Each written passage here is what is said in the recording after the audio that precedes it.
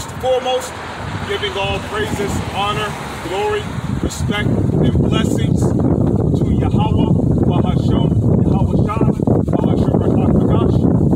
Salutations to the Lord's elect on the four corners of the earth, pushing this truth and sincerity while patiently waiting for Yahweh Shai's return. And double honors to our apostles and elders of Great Millstone, which have taught us everything we know through the spirit and power of Yahweh, ahchyam, Yahweh Shai. And I'm out here once again to prophesy against Babylon, which is America, to let the so-called white man know that he is at the end of his rulership, to proclaim the coming of our Lord and Savior, Yahweh Shai, to proclaim the glory and honor and praise of Yahweh ahchyam, Yahweh Shai in the earth, and to let our people, the true Hebrew Israelites, know that you so-called Negroes, Latinos, and Native Indians, you are the true Hebrew Israelites that the Holy Scriptures speak of. The people that you read about in the book of Exodus, King David, King Solomon, okay, Paul, Peter, Yahweh Shai, the word ignorantly called Jesus. Okay, those are our people. Okay, the Holy Scriptures is about us and how we fell as a nation of people because we transgressed against our power. We broke the first covenant that we made with our power, starting with Moses when he went on Mount Sinai. So ever since we broke that covenant, we have been in captivity. Okay?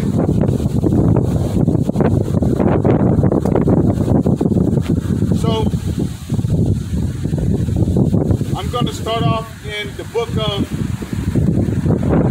because there's been a lot of so-called UFO sightings lately. So it only makes sense that I speak of so-called UFOs, because according to the Holy Scripture, that the Holy Scripture speaks about UFOs. The Holy Scriptures speak about UFOs. Okay? And as a matter of fact, UFOs are mentioned all throughout the Holy Scriptures. And who the world ignorantly calls Jesus, he's coming back in what the world calls a UFO. Okay? And as a matter of fact, when who the world calls Jesus' return, people is going to mistake his return for an alien invasion. Okay? And during that time, many people are going to be slaughtered. It's going to be a slaughter fest when who the world calls Jesus returns. Okay? It's going to be, man, okay? The whole world is going to be in a panic. So this is the book of 2nd Esdras, chapter 13, verse 1. And it came to pass after 7 days, I dreamed a dream by night, and lo, there arose a wind from the sea. Okay? There arose a wind from the sea. Now, is this talking about actual wind? No. Okay? Who can see wind, period? Wind is invisible to the naked eye. You can feel it, you can hear it, you can even smell it. You can touch it, you can even touch the wind, see? Even though your hand goes right through it because it's such a complex compound element. But one thing you can't do is see it. So this can't be talking about actual wind. Okay, Esdras must have saw something for him to say wind. Now you got to remember, okay, the prophets and the servants of the Lord of old, they used to speak metaphorically whenever they wrote down the visions which they saw in dreams.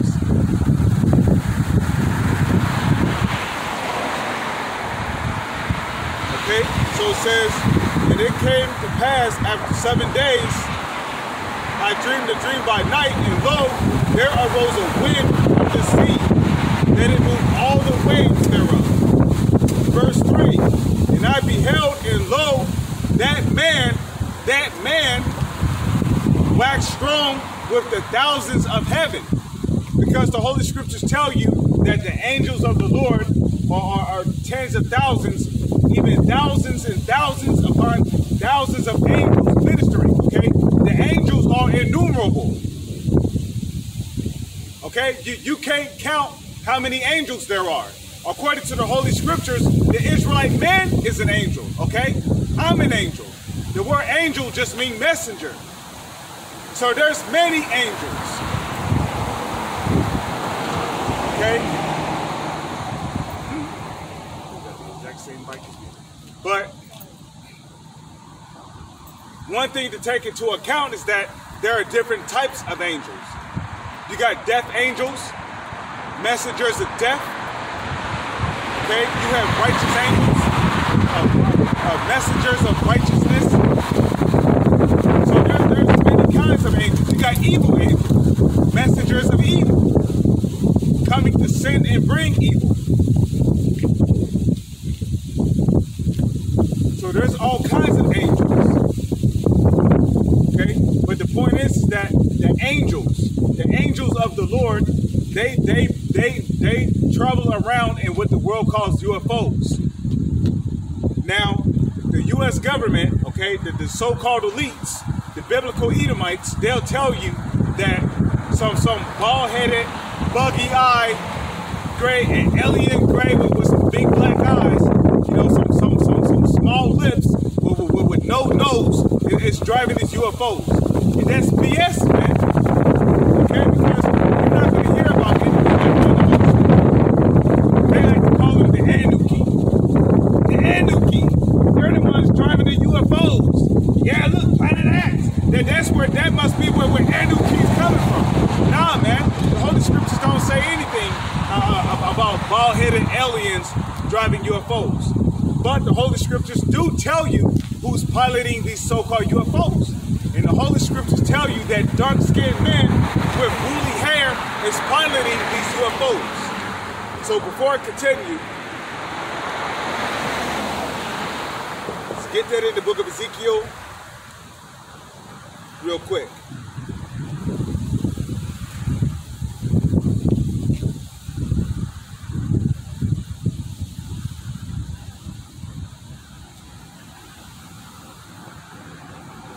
So this is the book of Ezekiel, because the book of Ezekiel, the first chapter, it not only goes into detail of what the so-called UFOs look like, but Ezekiel also goes into detail as to the men, what the men look like that are piloting these UFOs. So Ezekiel chapter 1 verse 4, and I looked, and behold, a whirlwind came out of the north. Okay? And I looked, and behold, a whirlwind came out of the north, a great cloud and a fire enfolding in itself. Now, when you look at the so-called UFOs, they literally look like fire. And some of them even come in different colors and shapes and forms.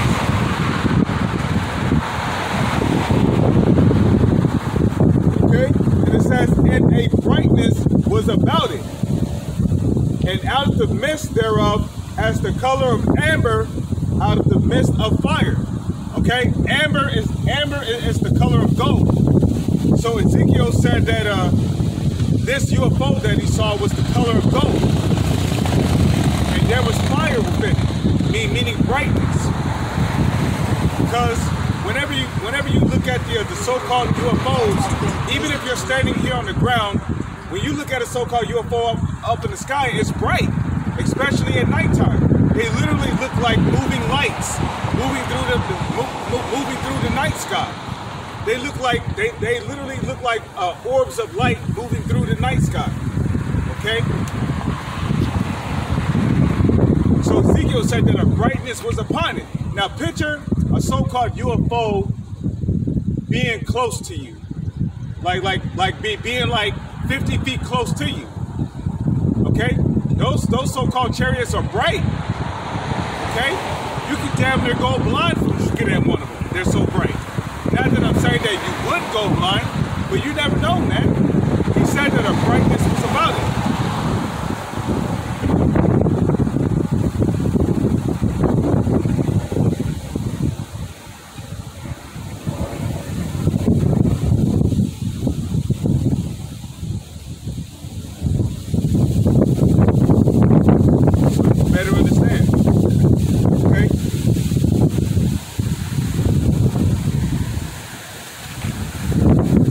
verse 5. Also, out of the midst thereof came the likeness of 4 living creatures. Now, these 4 living creatures are the men that are piloting these so-called UFOs. Okay? So Ezekiel is about to give you a description of what the men look like piloting these so-called UFOs. Okay, so Ezekiel chapter 1, verse 5. Also, out of the midst thereof came the likeness of 4 living creatures, and this was their appearance. So we know they had a physical form, because they had an appearance. This was their appearance. They had the likeness of a man. Does that sound like some tall, alien, right, long-headed, bloody-eyed alien? No. They said they had the likeness of a man. Okay? Every day when you walk outside, you see men. So you know what a man looks like. He has hair on his head. He's got a beard. Okay? That's what a man looks like. He got a mustache, a beard. He got woolly hair. Okay? It says they had the likeness of a man. Verse 6. And everyone had 4 faces. Meaning each and one of these angels, they had a different look about them. Okay? Because they had the appearance of a man, but each of them had a unique look on their face. Okay? They had a particular look on their face. One angel might have had a stern look on his face. The other one might have had a austere look. Another one a wise look. Another one a calm. So each of these angels, they had a particular look on their face. And everyone had 4 wings. So these angels had 4 wings. Okay, each of them had 4 wings.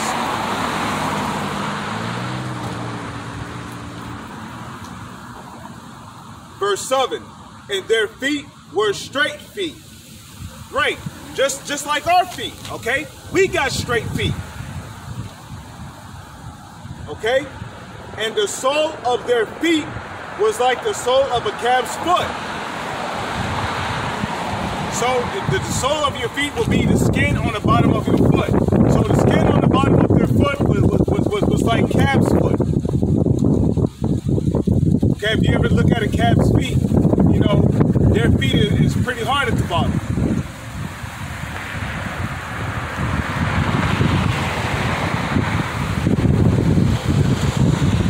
Okay, it says, and they sparkle like the color of burnished brass. That's going into their skin color. So the men that was piloting these so-called UFOs, the Holy Scriptures describe them as being dark-skinned men with woolly hair. So not only did they have a woolly beard and black woolly hair, but they was also brown skin. Okay? What color is brass? Brass is a brownish color. Okay? Brass is a brownish color. Now, they said that they sparkle like in color to burnished brass. So what happens if you take brass and you burn it in a furnace? It's going to come out a very dark brown color. So the angels are very dark-skinned men with woolly hair. And these are the men piloting what the world calls UFOs, okay? And they're very tall. They're very tall beings, okay? Okay, the angels are very tall men. Okay, they're dark skinned and they got woolly hair. Verse 8, and they had the hands of a man. You see that? They had the hands of a man. You see my hands? They got hands like I do. Okay? They got 4 fingers and 1 thumb on each hand.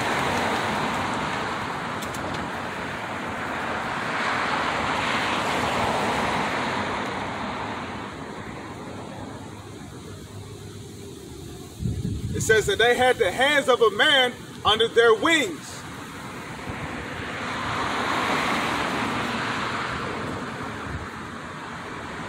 It says on their four sides.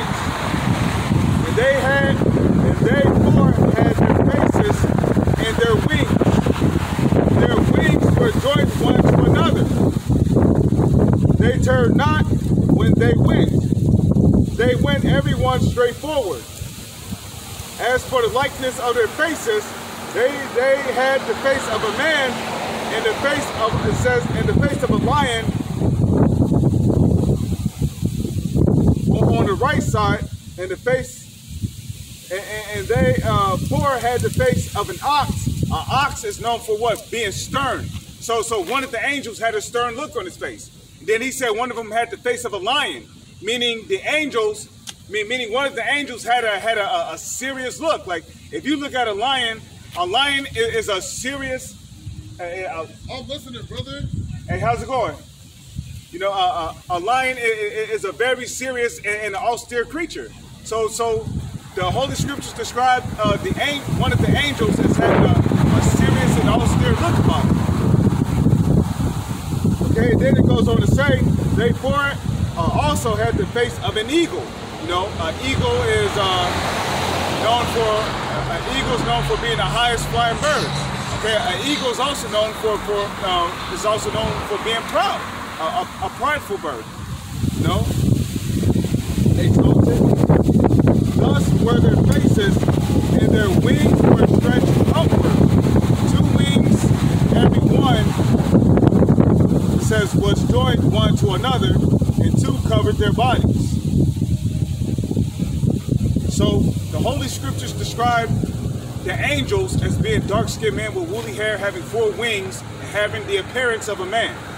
Okay, so if the angel of the Lord was to walk the earth today, he'll look just like me and you. You know, they'll have woolly hair, they have the woolly beard, they'll have the brown skin. You know, they will have the likeness of a human being. So now let's go back to 2nd Esdras. 2nd Esdras, which is the part of the Apocrypha. The Apocrypha, which is a part of the Old Testament of the 1611 King James Bible. Okay, because in the original King James Bible, the Apocrypha was added in there. But the reason why they took out the Apocrypha is because the Apocrypha exposes the so-called white man for the devil he is. Okay, that's right. And it goes into, you know, deep details of the end times that shall transpire in the last days. You know, so the Apocrypha is actually a part of the Old Testament of the Holy Scriptures, which they took out. You know, it's a part of the 1611 King James Bible. So 2nd Esdras chapter 13, verse 3. It says, and I beheld, and lo, that man right there is talking about who the world calls Jesus. Because when who the world calls Jesus returns, he's coming back in what the world calls a UFO. Okay? Just like the angels. Yeah, all these, you know, as I was saying earlier, all these different UFO sightings that people see all around the world. Okay, there are angels that are piloting those UFOs. Okay, angels, which the Bible described the angels as being dark-skinned men with woolly hair. So it's actually angels piloting those UFOs. And who the world calls Jesus, when he come back, you know, he's coming back in what the world calls a UFO. And the Bible describes who the world calls Jesus as also being a dark-skinned man with white woolly hair. So 2nd Esdras chapter 13, verse 3, it says, and I behold, lo, that man waxed strong with the thousands of heaven. The thousands of heavens is talking about the angels that's going to return with him and what the world calls UFOs. It says, and when he turned his countenance to look, all things trembled that were seen under him. Right, because when who the world calls Jesus returns, people is going to mistake his return as an alien invasion. Kind of like how they show you in the movie Independence Day. Because like the so-called elites of this society who like to rule in the dark and secret, you know, they know about the Holy Scriptures. You know, they know that the true Hebrew Israelites are the so-called Negro, Latino, and Native Indians. So they know, you know, they've hired professional biblical scholars to study the Holy Scriptures in and out. So they know there's a lot of mysteries of the Holy Scriptures that they know that the average person don't know. So what they do is that the mysteries that they learn up in the Holy Scriptures, you know, whether if it be prophecies or whatever, they put them in their movies. So like Independence Day is really about the return of our Lord and Savior, who the world ignorantly calls Jesus. Okay? Because they know that when who the world calls Jesus returns, he's coming back in what the world calls a UFO. As a matter of fact, let's prove that real quick. Okay? The book of Acts, chapter 1, and I think I'm going to just start at 7. Now, the world calls them UFOs, but the Holy Bible calls them the chariots of Israel. You know, the Holy Scriptures calls them chariots, in which a chariot is just a vehicle with which you use to travel around in. You know, even cars can be considered chariots. Trucks can be considered chariots. Buses can be considered chariots. But the type of chariots that the angels travel in, those are spiritual chariots. You know. That's why whenever somebody sees a UFO, you know, whenever somebody sees a UFO, they see it vanish, they see them open up portals and go inside of them, because the vehicles, which are the UFOs that the angels travel in, those are spiritual vehicles. So inside those UFOs, and like they could teleport, they could travel at light speed, they could go through portals, they can transform into birds, into clouds.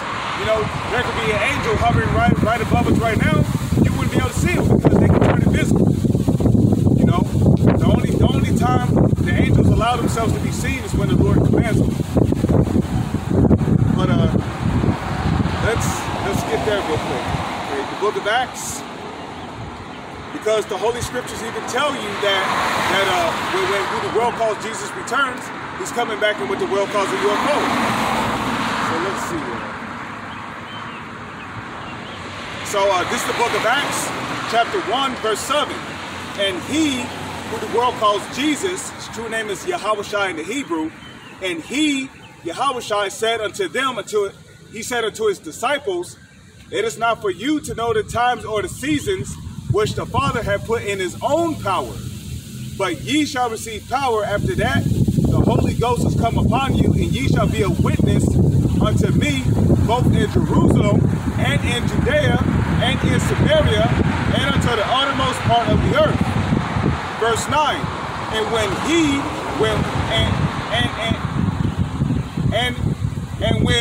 when who the world calls Jesus has spoken these things unto his disciples, while they beheld, he was taken up, and a cloud received him out of their sight. So the Holy Scripture said that who the world calls Jesus, he was beamed up into a cloud, right? But was that an actual cloud he was beamed up into? No. You see, and one thing people don't understand is that the Holy Scriptures tends to speak metaphorically. So whenever it says clouds, it's not always talking about actual clouds, you know? The clouds could metaphorically be talking about something else, you know? So the cloud here is a metaphor, you know? And let's prove that, you know, the cloud, because sometimes when the Holy Scriptures mentions clouds, it's actually talking about chariots, which are the UFOs that people talk about in the world. So let's prove that. Let's prove that the clouds is actually talking about chariots, because the Holy Bible calls UFOs chariots. I love the knowledge, brother. Hey, that's what I'm out here for, brother. For real, I'm actually really soaking it in right now, bro. For real, I'm actually really listening. Hey, I'm out here every Saturday, you know? Like, where do I follow you at? Are you on YouTube or something? Yeah. What is it? My YouTube channel is Dark Matter.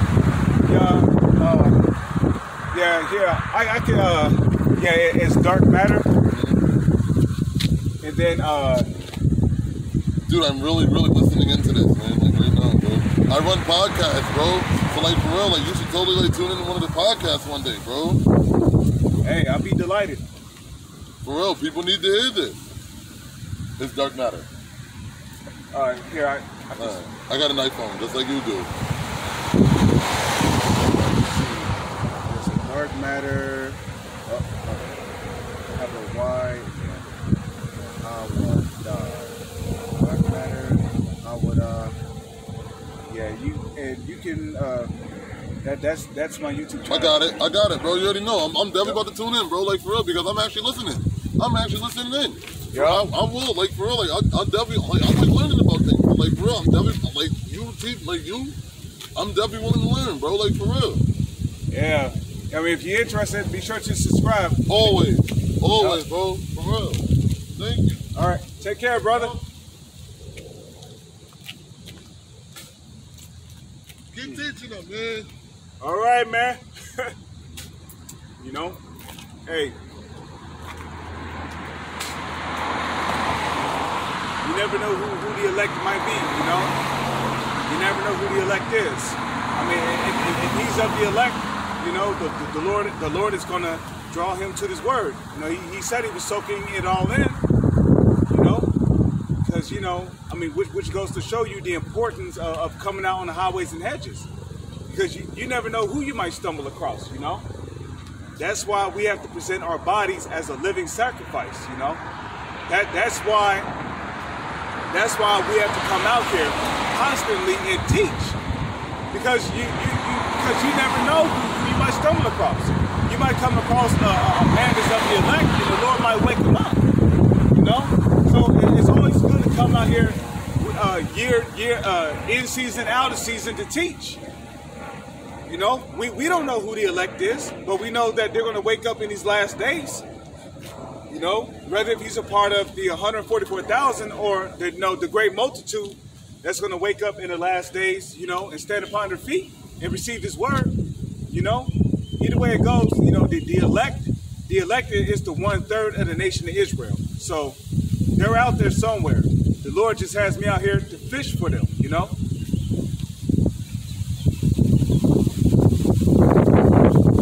So this is the book of Psalms.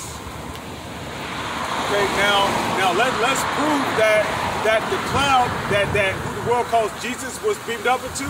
Let's prove that cloud was the actual chariot.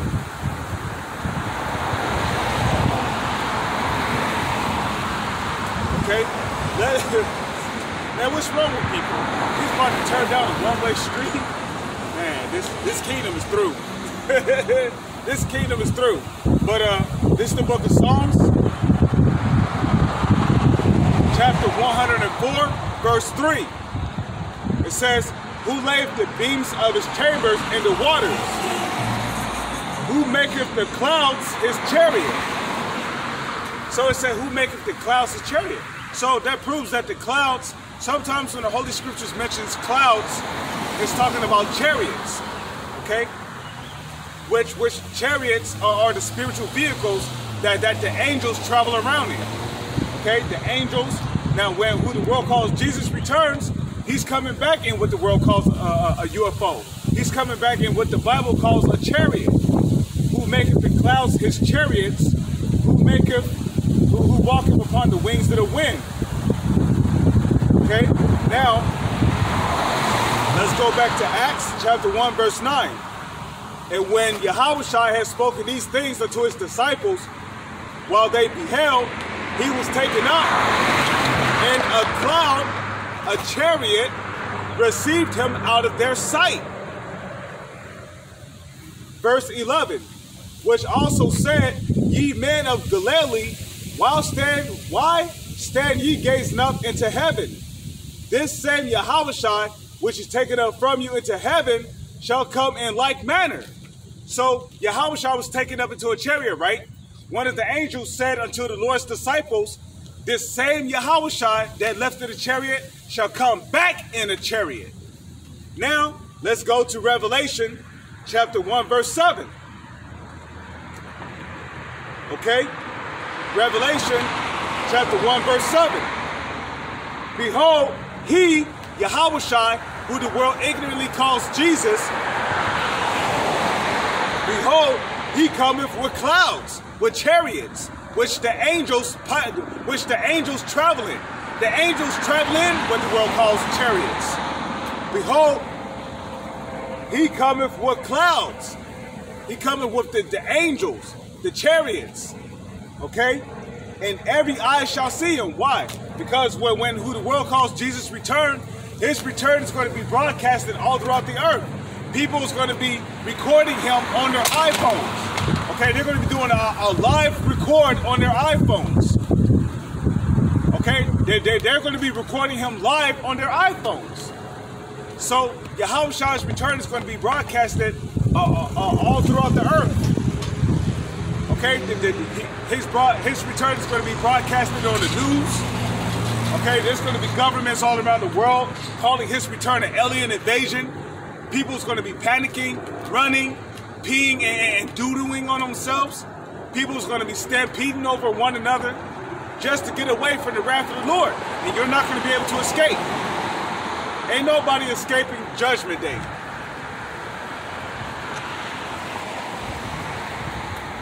Okay? So Revelation chapter 1 verse 7. Behold, he cometh with clouds, and every eye shall see him. And they also which pierced him, and all kindreds of the earth shall wail because of him. Even so, Amen. Yeah, every kindred of the earth is going to wail because of Yahweh, because they're going to think it's some kind of alien invasion. Okay? They're going to mistake his return for an alien invasion. Especially when they see the innumerable amount of angels with him. People is going to bug out. They're going to freak out.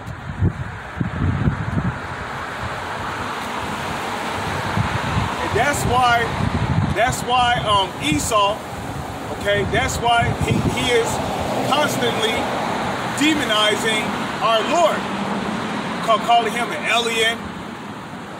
You know, saying, well, would not the earth be in danger if there was an alien threat? First off, Yahweh is no alien, okay? This earth belongs to him.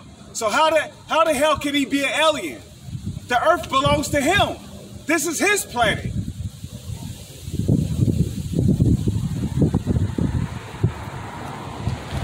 But you see, we're talking about Edomites here. They're the devil. The word devil means deceiver. They were set up to deceive and mislead the whole earth. That's why the so-called white man keeps calling our Lord and Savior an alien. Just look at Independence Day. Independence Day was about our Lord and Savior's return. But what did they depict our Lord and Savior? What did they depict the angels as being aliens? Aliens traveling around in so-called UFOs, shooting at people, shooting down airplanes. Nah, man. No, earlier I just went into what the angels look like. The angels have the likeness of a man. Our Lord and Savior has the appearance of a man. It tells you that. As a matter of fact, this is the book of Revelation, chapter 1, verse 13. And in the midst of the 7 candlesticks, one like unto the Son of Man. Who's the Son of Man? That's Yahweh, who the world ignorantly calls Jesus. It says, clothed with a garment down to the foot. So he had on a garment like this that came down to his foot with a golden girdle. A girdle is like a warrior's belt, okay? That's what warriors wear. So Yahweh had on a golden girdle, okay? He had on a warrior's belt. Because it tells you in the book of Exodus, let me just get it real quick.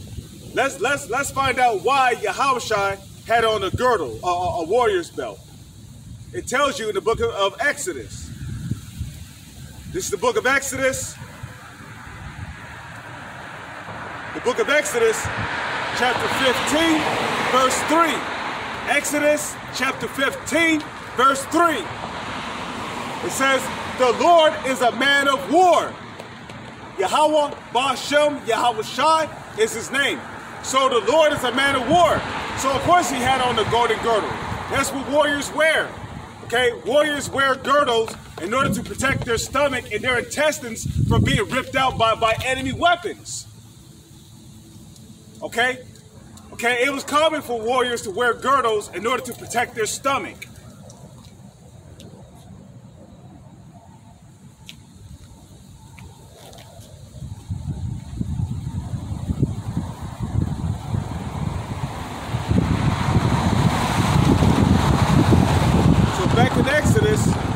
chapter 1, verse 13. And in the midst of the 7 candlesticks, one like unto the Son of Man, clothed with a garment down to the foot, and girded about the paps with a golden girdle.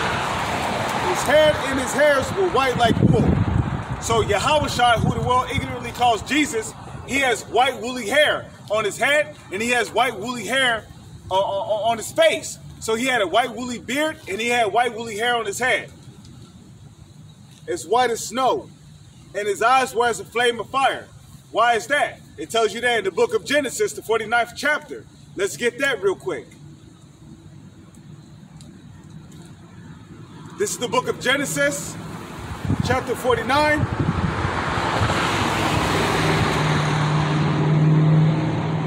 Chapter 49, and I'll just start at verse 9. Judah is a lion's whelp, a lion's roar.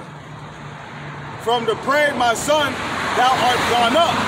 He stooped down, he crouched as a lion, and as an old lion, who shall rouse him up? That's going into the race wars, which is something totally different. So, continuing on. Okay, verse 10. The scepter shall not depart from Judah, nor a lawgiver from between his feet, until Shiloh come. Shiloh is another way of saying peace. How do you say peace in the Hebrew? Shalom, which is King Solomon's name in the Hebrew. So Shiloh is talking about Yahushua. And King Solomon was one of Yahushua's reincarnations.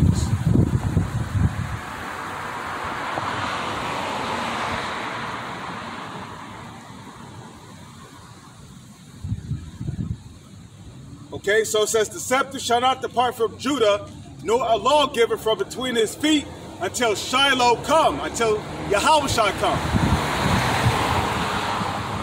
And unto him shall the gathering of the people be. Right, because when Yahushua returns, he's coming back to first gather his elect men. Okay? Yahushua is not coming back. Yahushua is not coming back to deliver the whole nation of Israel. Because the whole nation of Israel is not going to repent. 2/3 of our people is not going to repent. Which means what? 2/3 of the nation of Israel is going to be destroyed on this site. 2/3 of the nation of Israel is going to be destroyed on this site for their refusal to repent. Okay?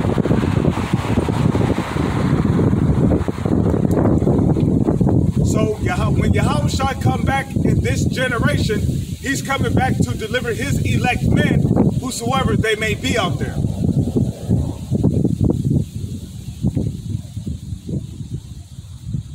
So continuing on,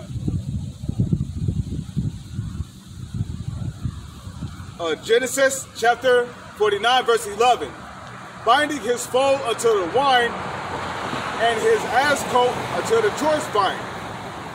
He washed his garments in wine, and his clothes in the blood of grapes.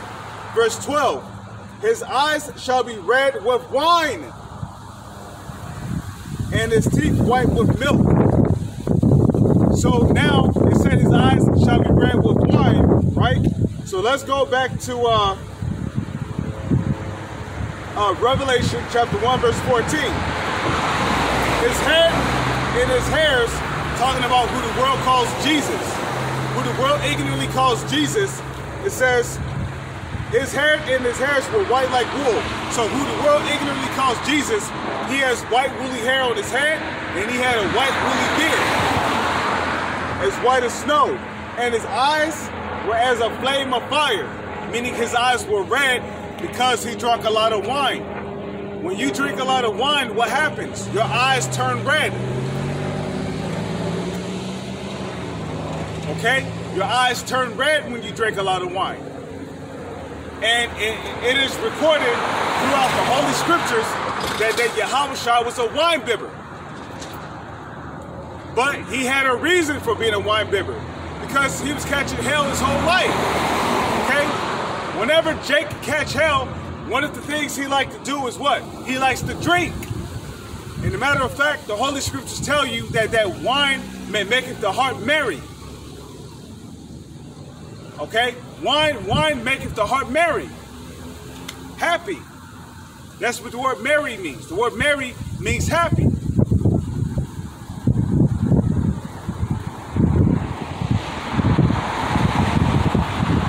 Okay?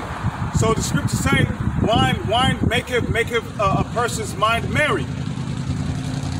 So, in order to alleviate the hell that Yahushua was going through, he would drink wine. Okay? And one thing about Jake is Jake likes to drink wine in order to escape the reality. Okay? Jake likes to drink wine in order to escape the harshness of the reality of the things he's going through in his life. So Yahushua had a reason for being a wine bibber. And not only that, but wine is one of the best tasting drinks there is. Okay? Wine is what? Wine is sweet and it has alcohol in it. Now, back in the ancient world, wine was made differently. Okay? Okay, our people did not use additives in wine like they do today. They put additives in wine nowadays. But back in the ancient world, wine was made from fruits and spirits, real spirits. Okay? Hard liquor was made from wood, particular trees, particular wheat, particular grains, distilled. Okay, not this processed shit we drink today. Okay, wine and liquor as a whole back in the ancient world was way better. But just to give you a good idea, man, even wine was stronger back then.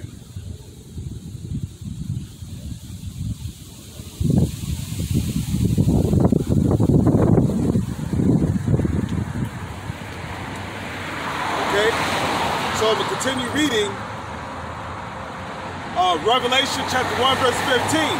It says, and his feet like unto fine brass, as if they burned in the furnace.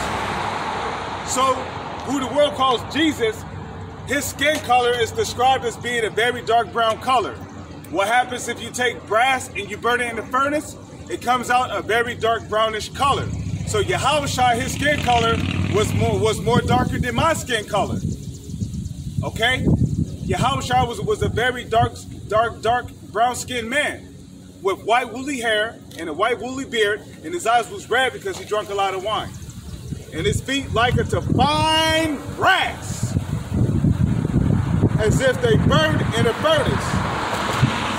And his voice as the sound of many waters. Right, the sound of many waters. He had a deep voice.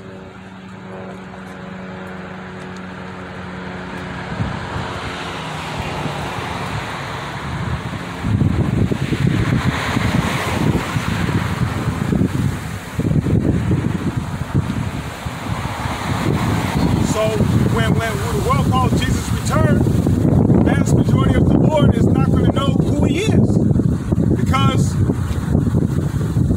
our people is waiting on the white meat to come back. Well, you're in for a rude awakening, because that man, the next time the white meat comes back, he gonna be in slavery. He gonna be in chains and shackles. Okay, I'm talking about Cesare Borgia. The next time the white meat comes back, it's going to be in chains and shackles, in slavery in the kingdom of heaven. That's where Cesare's going. Okay, so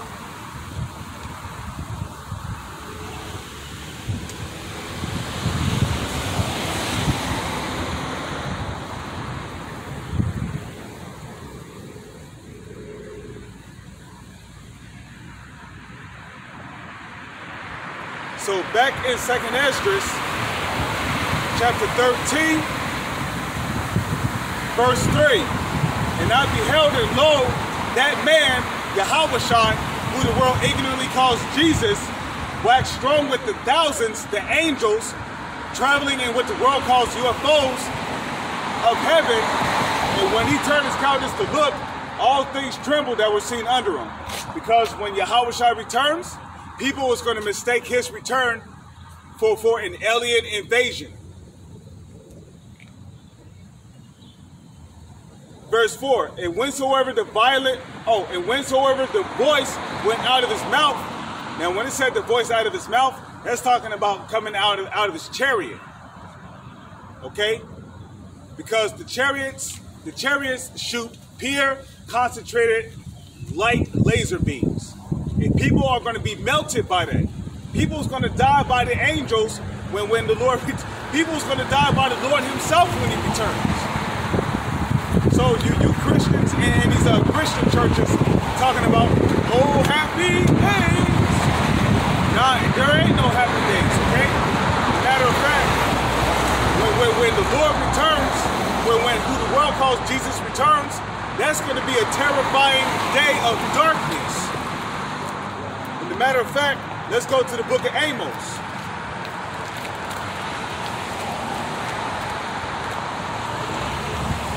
Okay, this is the book of Amos, chapter 5, verse 18.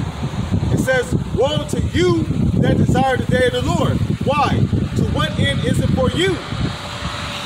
Oh, do that sound like a day do that sound like a time of, oh, happy days when Jesus walked? Nah, bro. That's a day of terror, darkness, death, and destruction. There's nothing, to the Lord's elect, that day will be an exciting day, but it would also be a terrifying day. Because we don't know who's of the elect. We're hoping to be of the elect. Because we know that the judgment of the 2/3 of our people, as well as the heathens here in America, their judgment is going to be those nuclear missiles, which is going to be shot off from Russia and other countries, such as China, North Korea, Iran, NATO, Russia. Okay? So, the ones of us that are of the elect, that are still alive in that day, we're going to be praying and hoping that the Lord deliver us.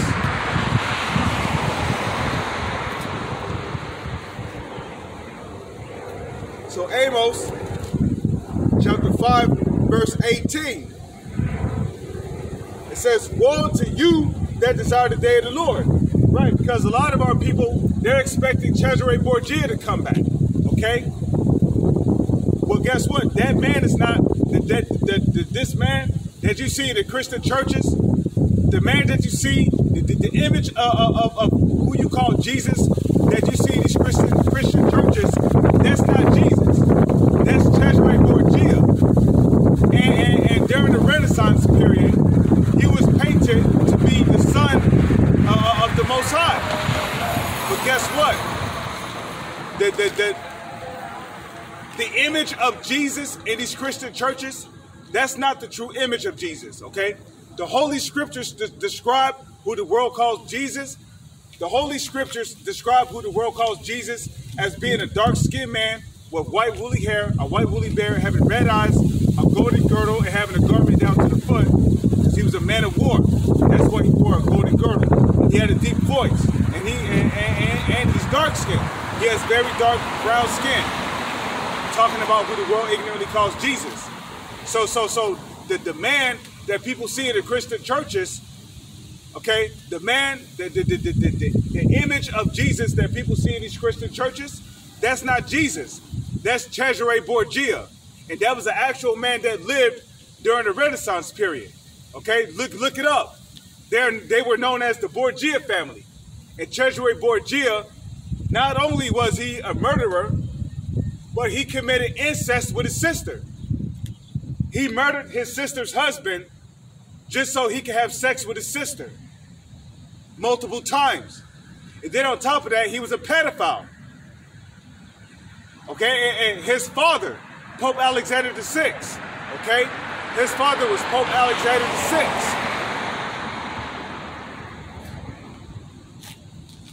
So that man is Cesare Borgia. So if you're expecting Cesare Borgia to come back and deliver you, well, guess what? This is what Amos have to say about that. Amos 5, verse 18. Woe to you that desire the day of the Lord. To what end is it for you? The day of the Lord is darkness and not light. So when Yahushua, who the world ignorantly calls Jesus, okay, the Yahushua, who the world ignorantly calls Jesus, he's a dark-skinned man with white woolly hair and a white woolly beard, and his eyes was red, you know, having very dark brown skin. When Yahushua, who the world ignorantly calls Jesus, return, the scriptures say that's going to be a day of darkness. Okay? It says, verse 19, as if a man did flee from a lion and a bear met him, or went and leaned his hand, or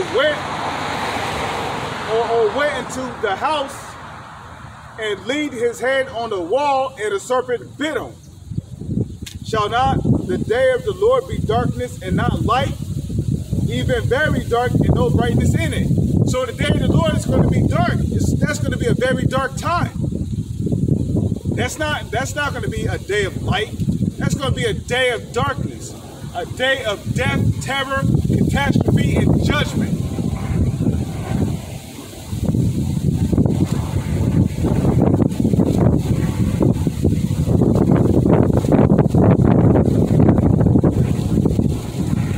So now let me get that also in the book of Joel.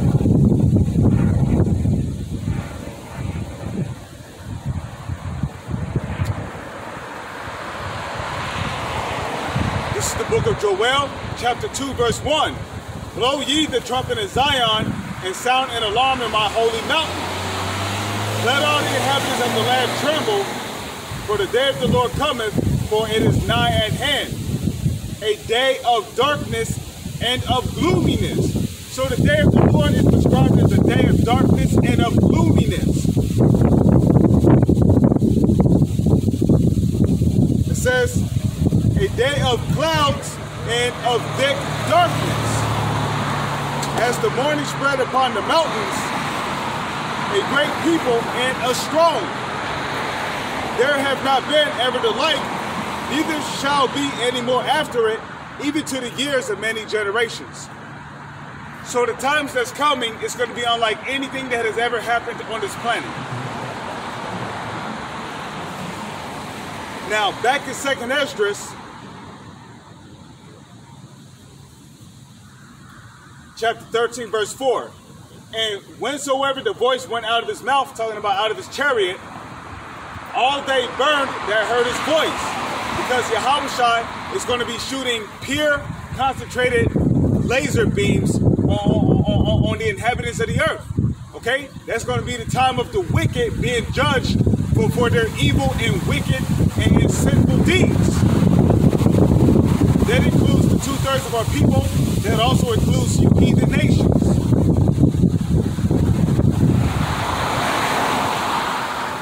Okay? It says, like as the earth faileth when it filleth the fire. Verse 5. And after this I beheld, and lo, there was gathered together a multitude of men out of number from the 4 winds of heaven. Okay? Now when it says the 4 winds of heaven, that's talking about the 4 corners of the earth. North, east, south, and west. So there's going to be military men. There's going to be military men from every nation. Think about that. There's going to be military men from every nation that's going to come together to fight against our Lord and Savior, Yahushua. And guess what? Those same military men are going to be destroyed by our Lord and Savior.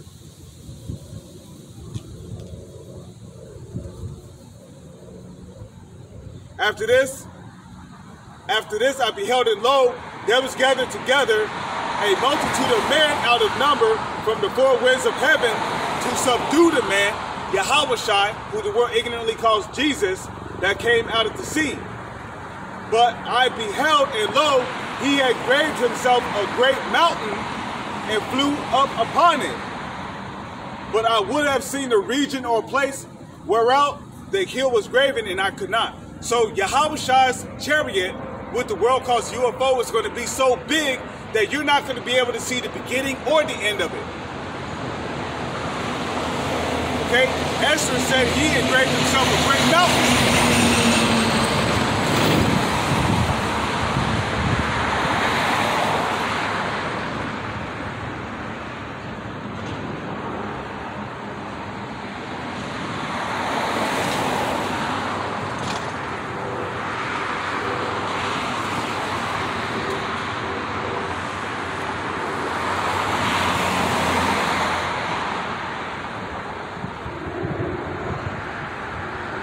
Okay, so verse 6, it says, "But I beheld, and lo, he graved himself a great mountain and flew up upon it. But I would have seen the region or place whereof the hill was graven, and I could not." So you're not going to be able to see the beginning or the end of Yahweh's so-called UFO, his chariot.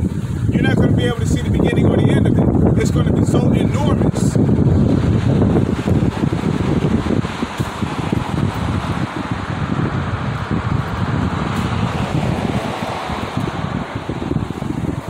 Verse 8, 2nd Esdras, chapter 13, verse 8. "And after this I beheld, and lo, all they which were gathered together to subdue him were sore afraid." So these different men that are in the military, they're going to be afraid to fight against Yahweh.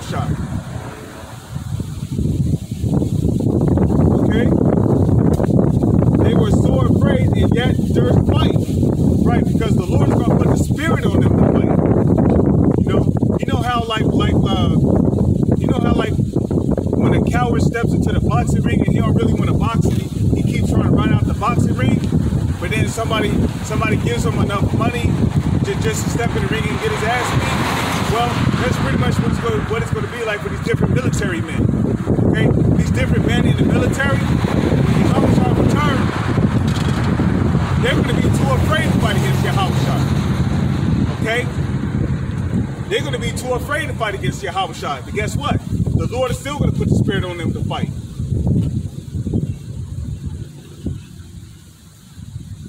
Okay? Because the Lord loves drama. The Lord loves drama. Okay? The Heavenly Father, He's the head director of this whole movie that we are currently living.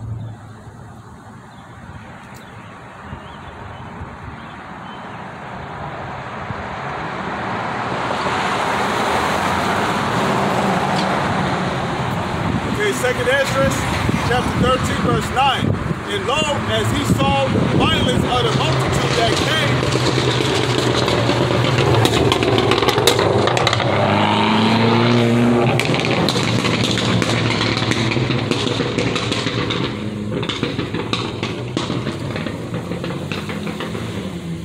Okay, Second Esdras, chapter 13, verse 9.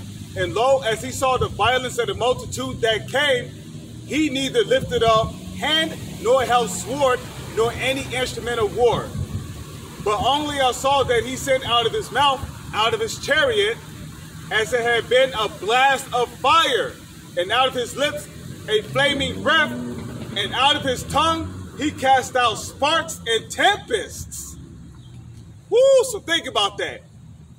The beam that Yahweh shot out of his chariot was so powerful that it literally created a big ass Dragon Ball Z / Final Fantasy explosion. Okay, it just said boom.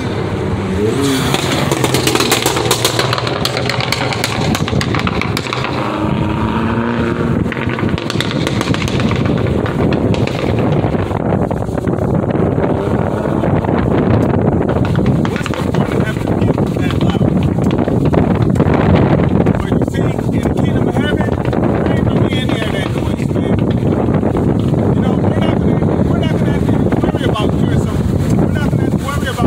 loud shit like that in the kingdom.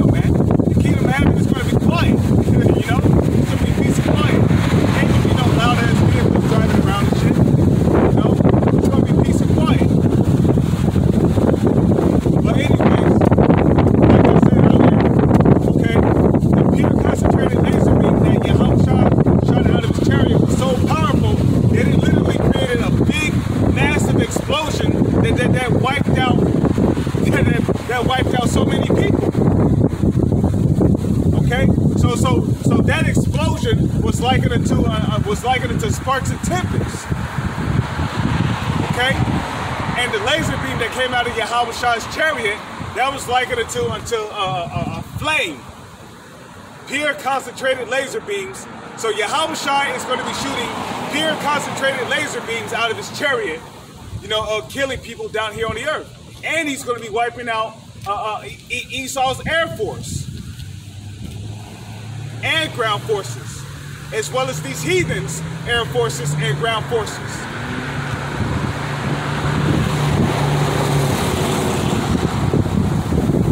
Okay, 2nd Ezra, chapter 13, verse 11. And they were all mixed together, the blast of fire, the flaming breath, and the great tempest, which fell with violence upon the multitude, which was prepared to fight, and burned them up every one, so that upon a sudden of an innumerable multitude, nothing was to be perceived. Think about that, an innumerable multitude. So this multitude was so big that after Yahweh finished his attack, there was nothing left but the smell of dust and smoke.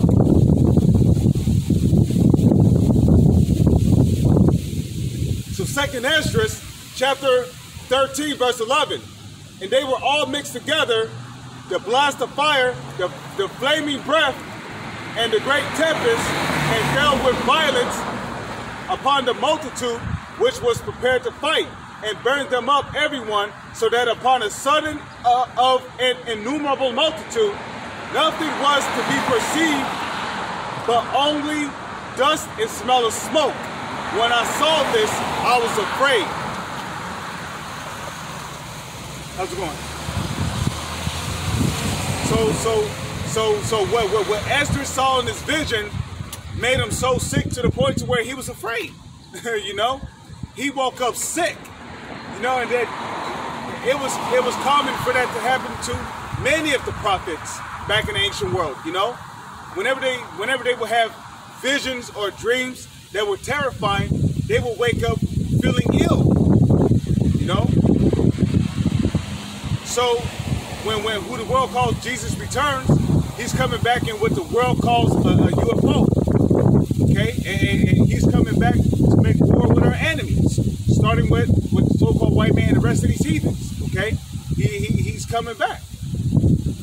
He's coming back to wage war. He's coming back to proclaim this planet, because the kingdom of heaven is going to start with him making his grand return, and delivering his elect men.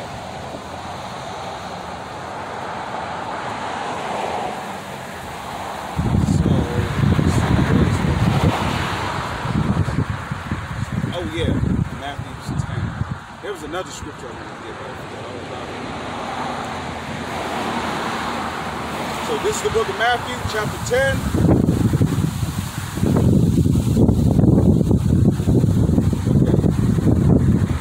Okay, Matthew chapter 10, verse 34. It says, "Think not that I am come to send peace on earth." Now these are the words of Yahweh, who the world ignorantly calls Jesus. He said, "Think not that I am come to send peace on earth." Okay, so when who the world calls Jesus return, okay, he's coming back in what the world calls a UFO. And when he returns, a lot of people is going to mistake his return as an alien invasion, because when he comes back, not only is he coming back in what the world calls a UFO, but the angels, they're coming back in what the world calls UFOs too. So he's coming back with the innumerable amount of angels. So Matthew chapter 10, verse 31 says, he said, "Think not that I am come to send peace on earth. I came not to send peace, but a sword." And what is a sword used for? A sword is an instrument of death. Okay? And again, going back to Exodus chapter 15, verse 3, it tells you that the Lord is a man of war. Okay? So when our Lord and Savior returns, it's going to be war on this planet, man. Okay? And he's coming back to take the so-called white man out of power, as well as these heathens. Okay? And he's coming back to establish the Israelites, which are the so-called Negro, Latino, Native Indians, to set us back up in rulership. Okay? Because the planet Earth really belongs to our nation. Okay? This whole planet really belongs to the nation of Israel. Okay? The Holy Scriptures tells you that. Matter of fact, let's I think that's 2nd Esdras, the 6th chapter.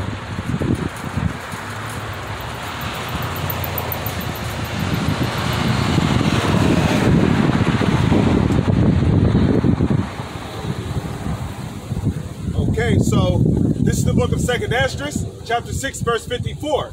Okay, which 2nd Esdras is a part of the Apocrypha. Okay, the Apocrypha is a part of the Old Testament of the Holy Scriptures. Okay, the 1611 King James Bible. Now, the reason why the so-called white man took the Apocrypha out of the Holy Scriptures is because the Apocrypha exposes who he is. Okay, and not only that, but the Apocrypha goes deeper into detail concerning the future events which shall transpire upon the earth in this timeline. Okay, we are currently living in the last days, and the Apocrypha speaks about that. Okay, there's prophecies in the Old Testament of the Holy Scriptures that has not happened yet, but that's going to happen in the near future. Okay, such as martial law, famine. Okay, what's a famine? A famine is a food shortage. The Holy Scriptures prophesy of that. So there's going to be a food shortage in the last days. People is going to be fighting over food. People's going to be killing each other over food. There's going to be civil wars here in America. People is going to be thrown in concentration camps, FEMA camps. People is going to be getting tortured and beheaded in these different FEMA camps or whatnot. You know, the Holy Scriptures speak about that. There's going to be martial law all throughout the streets. There's going to be total anarchy out here. Ain't nobody going to care what the president of these different countries are going to have to say. Okay, the dollar's going to be worthless. People's going to be tossing their dollars, their money in the streets because it's going to be worthless. You know. So, but according to the Holy Scriptures, the so-called white man, they are the biblical Edomites, and the Lord is coming back to take them out of power. Now, prove that the earth that belongs to our nation. Let's go to 2nd Esdras, which is a part of the Old Testament of the Holy Scriptures, chapter 6, and I'll start at verse 54. It says that after these, Adam also, whom thou madest Lord over thy creatures, of him come we all, right? Because we all come from Adam, right? Right? Because Adam and Eve were a group of people. Adam was a group of men, Eve were a group of women. Okay? And Adam and Eve, they were all brown-skinned people with woolly hair. Okay? Wasn't no such thing as a kraken back then. So, 2nd Esdras, and a matter of fact, when you look up the word Adam goes back to the Hebrew word Adama, which means from the earth. What color is the soil of the earth? It's brown, right? Just like your skin. Your skin is brown, just like the soil of the earth. So the word Adam goes back to the Hebrew word Adama, which means from the earth. Now, let's go to 2nd Esdras, chapter 6, verse 54. It says that after these, Adam also, whom thou madest Lord over thy creatures, of him come we all, and the people also of whom thou hast chosen. What nation of people have the Lord chosen on this planet? The Lord have chosen the Israelites. Okay, who are the Israelites? The Israelites are the so-called Black, Latino, and Native Indians. Those are the true Hebrew Israelites of the Holy Scriptures. Okay, the Puerto Ricans are Israelites, the Mexicans are Israelites, the Native Indians are Israelites, the Seminole Indians are Israelites, the Dominicans are Israelites, the Haitians are Israelites, the Jamaicans are Israelites, okay, the so-called Negroes are Israelites, the Colombians and Uruguayans are Israelites, the Panamanians are Israelites, the Guatemalans are Israelites. Okay, you even got some people who are Irish who are Israelites. Okay, there are people. Okay, they go back to our nation. Okay, the Irish, the Italians. Okay, okay, a lot of them are Israelites because they go back to our people. Okay, so our nation is big, man. Okay, we have a great nation. The Lord made us a great nation. You know. Okay, Brazilians. The Brazilians are Israelites. The Argentinians are Israelites. The Chileans are Israelites. Okay, so there are a lot of Israelites amongst our nation. Okay? So the people of whom the Lord have chosen to be his people are the Israelites. Okay? The Lord created us to be a special people unto himself. Okay? That's why whenever you see whenever you turn on the TV, who do you see doing all those amazing things? Our people. Okay? Whether if it be sports, music, it could be art, it could be anything. Our people greatly excel at it all. Why? Because we are the Lord's true chosen people. Okay? Those people over there in the land of Israel, they are not the real Jews. Okay? According to the Holy Scriptures, their father's lineage go back to Esau. They are imposters. They stole our heritage and called themselves Jewish. Okay? As a matter of fact, they went into that land around what? Around the mid-1900s during World War II. Okay? They went into our land. Okay? They don't belong in that land. We do. The land of Israel belongs to our nation. As a matter of fact, let's prove that real quick. Okay? Those people in the land of Israel today, those Jewish people, they're not the real Jews. The Holy Scriptures describe the real Jews as being so-called Negroes. Okay? Our Lord, okay, who the world calls Jesus, he's from the tribe of Judah. He's a Jew. The Holy Scriptures describe him as a dark-skinned man with woolly hair, as I read earlier in the book of Revelation, the 1st chapter. Now, this is the book of Revelation, chapter 2. Revelation, chapter 2, verse 9. It says, I know thy works in tribulation and poverty. Who's living in poverty? The Israelites. Okay, as a matter of fact, when you read the book of Deuteronomy, the 28th chapter, the Lord said that the Israelites will live in poverty in the last days for breaking his laws, statutes, and commandments. That's why we're on the bottom. That's why we're living in the ghettos, the slums. We're living on reservations because we are the Lord's people. The Lord said that he will put us on the bottom for being disobedient. But guess what? He said that we would not be on the bottom forever. Okay? That's why our Lord and Savior is coming back in the last days in this generation to deliver us out of our captivity, to set us back up to being kings and princes. Because according to the Holy Scriptures, the Israelite man is a prince, and the Israelite woman, the so-called Negro, Latino, Native Indian woman, she's a princess. Okay, our family's lineage goes back to royalty. Okay, King David, King Solomon, those are our forefathers. Moses, that's our ancestors. Job, the Apostle Paul, those are our ancestors. Okay, so when the Lord comes back in these last days, he's going to set us up to be royalty again. We're going to be ruling on this planet as kings and priests and princes and princesses on the planet. So it says, Revelation 2 and 9. I know thy works in tribulation and poverty, but thou art rich. Right, because the scriptures say that he that have wisdom of the Holy Scriptures is considered rich in knowledge. Okay, and I know the blasphemy of them which say they are Jews and are not, but are the synagogue of Satan. So those people in the land of Israel telling the whole world they're Jewish, they're not Jews. Revelation 2 and 9 just said that they are the synagogue of Satan. Okay, I'm going to read it again. Revelation 2 and 9. It says, I know thy works in tribulation and poverty, but thou art rich. And I know the blasphemy of them which say they are Jews and are not, but are the synagogue of Satan. So those rats in the land of Israel right now, they're not the real Jews. Okay? As a matter of fact, let's prove that the Jews really go back to so-called black people. Okay? This is the book of Jeremiah. Man, I know this whole book. Well, I wouldn't say in and out. Let's see. Okay? Because who comes from the tribe of Judah? So-called black people. Well, the Holy Scriptures describe them as being dark-skinned. Okay? Let's see.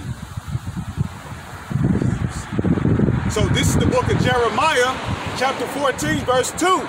It says, Judah mourneth, and the gates thereof languish. They are black unto the ground. So wait, black people come from the tribe of Judah. I just read it right here in Jeremiah 14 and 2. So those people in the land of Israel, they're not the real Jews. Okay? Okay, the Holy Scriptures describe who the world calls Jesus as being a dark-skinned man. Okay? Who the world calls Jesus is from the tribe of Judah. Okay? The Bible describes him as being dark-skinned. Okay? Revelation chapter 1, verse 13. And in the midst of the 7 candlesticks, one like unto the Son of Man. Who's the Son of Man? That's talking about who the world calls Jesus.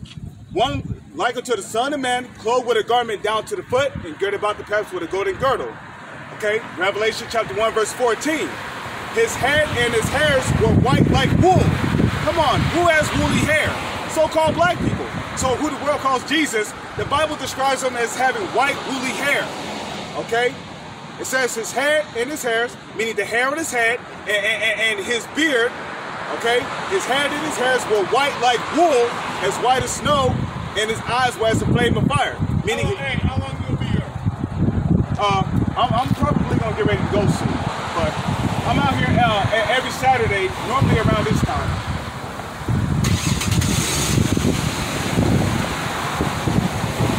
Okay.